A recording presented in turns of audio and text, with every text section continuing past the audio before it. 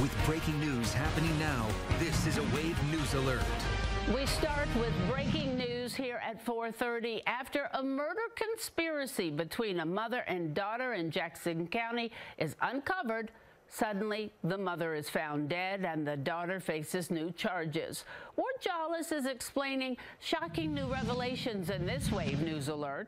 Dawn, this story really begins back in December of last year when deputies say a man named Harold Allen suddenly died. They now believe Allen's stepdaughter, Ashley Jones, poisoned him, and they also believe Jones conspired with her mother, Marcia Allen, to commit the crime. Jackson County deputies say they uncovered all of this when they were investigating a burglary at Marcia Allen's house in September.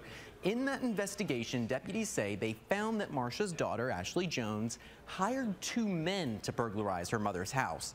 That led detectives to look through Ashley's phone. Not only did they find evidence of the burglary setup there, but they also found old messages from just before Harold Allen's death that showed the mother and daughter conspiring to poison him. Deputies were still in the middle of their investigation when Marcia's family then contacted authorities on Monday saying they couldn't reach her. When deputies went to her home for a welfare check, they then found her dead.